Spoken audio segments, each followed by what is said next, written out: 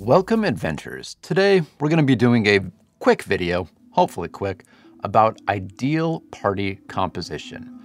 There's no really wrong way to build your party because a lot of the classes are really versatile and you can train into pretty much any skills that you might need. But I think I might have stumbled across a bit of a formula that you can use to build out your parties. All right, let's start with the front line, the damage, because let's face it, Pathfinder is a game where you are fighting a lot, and it can be brutal, and the best defense is a good offense.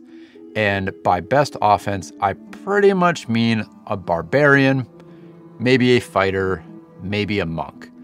The point is, you want something that hits hard or hits often, or both, is steady, is reliable.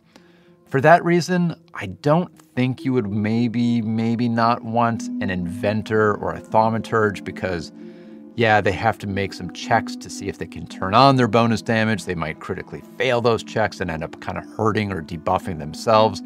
That's not what you want about like that workhorse of your front line. So yeah, start simple, start with a barbarian.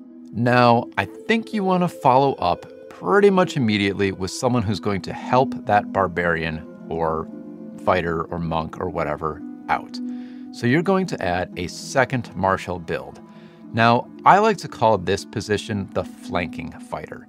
Not necessarily a fighter, though fighter would be a great choice.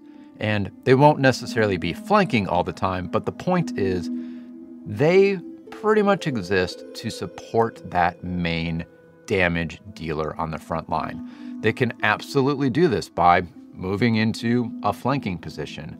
They could do it by using like your athletics actions, like they could trip or grapple. They can simply, be a second target that the enemies target so that it's not just all the damage being poured into your barbarian. A champion would be a really good idea for this because you could actually mitigate some of that damage.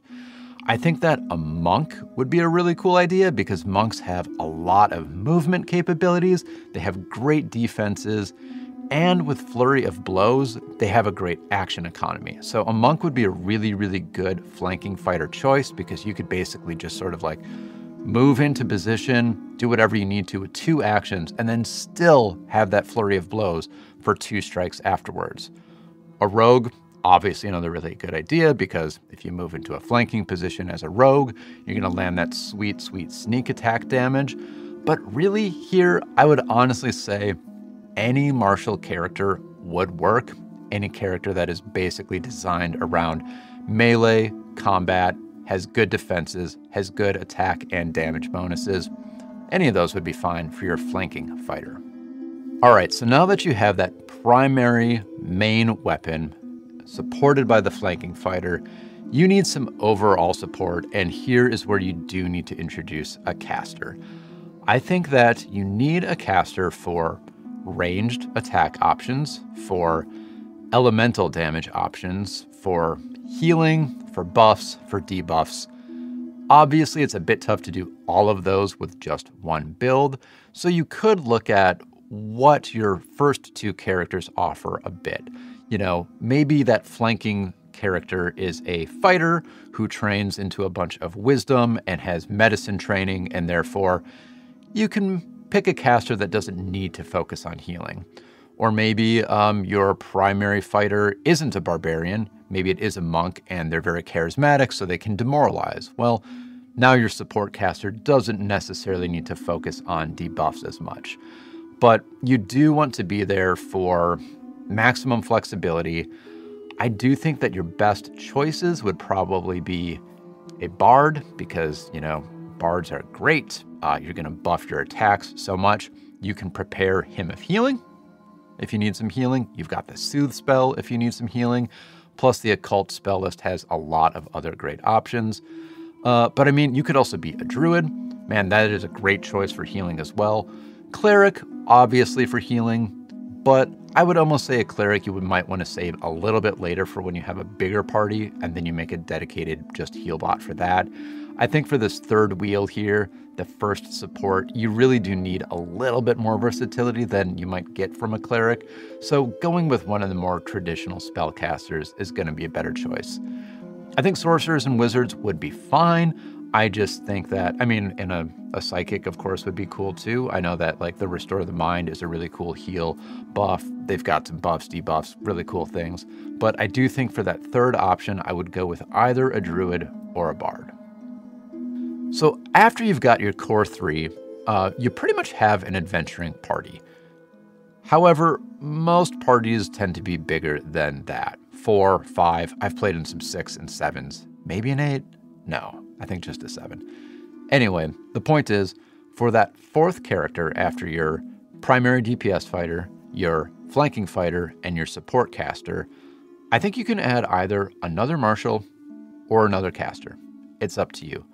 I'm playing in a party of 4, and we do have 2 marshals and 2 casters. We've got a wizard and a druid supporting our barbarian and inventor, and it works great. But you could totally have, 3 marshals with just 1 support caster at this point. It would be fine. I guess it's just a matter of, do you want to keep hitting stuff really hard, or do you want to be a little bit more versatile, a little bit more whimsical, I guess, with your casting? I would say if you add a third marshal, it's probably a good idea to add a ranged marshal at this point, like a ranger, like a crossbow ace or a gunslinger, for example, just because at a party of 4, you might start running into situations that you can't just smash your way through, flying creatures, for example. So having 2 characters who can hit from range will probably be pretty important. All right, after you have your 4th character, you pretty much just keep reversing what you last did. So what I mean by that, let's say you went with Marshal, Marshal, Caster, Marshal. Well, then your 5th character should be Caster, offsetting that last Marshal that you chose. If you went Marshal, Marshal, Caster, Caster, then I would go with a Marshal for your 5th. And then you just keep repeating. So whatever your last was, you reverse it. And you just kind of keep doing that until you reach your party size. So that means you could have a party that would be like 4 marshals and 2 casters as a party of 6, or it could be 3 and 3. But you probably wouldn't ever want to end up with more casters than you do marshals at that party size. Again, it is just it's a brutal game of combat, so you need to fight. You just do. And that's really it. Once you get up into the larger party size, you'll probably start seeing overlaps in characters, so it gets to be a little bit less important to make sure you fill out all of your niche needs. I mean, if you have a party of 7, you will have multiple people who can heal in various ways. Chances are you might even have multiple casters who cast from the same spell list. So it gets to be a little bit less important as you build. You could even have repeats if you wanted, though I don't think I've ever played in or listened to a party that has repeats. If you have, let me know. I'd like to hear about that in the comments. Well, and there you have it. So to repeat, you start off with a frontline DPS fighter. You support them with a frontline flanking fighter. Then you add a support caster. For number 4, you can go wild card. You're going to either do another marshal or another caster. And then for 5, you reverse whatever you did for 4. And then for 6, you reverse number 5, and you just keep doing that.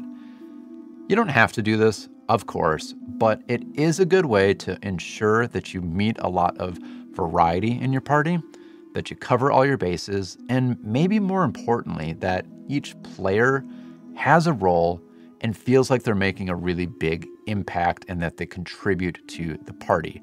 That is the way you're going to have the most fun playing in your weekly, bi-weekly, however often you can play sessions. If anybody's played as parties that are drastically different, let me know how that went. I'd like to hear about it. It's always interesting to hear other people's experiences in the game, though I will say, probably not intentionally, but I think every party I've listened to on a podcast or an actual play or on a Twitch stream or anything, or have played in, has followed this like within a character or two. So it really just seems to sort of be the natural flow of things. I think I've just sort of like worked backwards to put organization around it. All right, that's it. Hope it helps. Have fun out there, adventurers.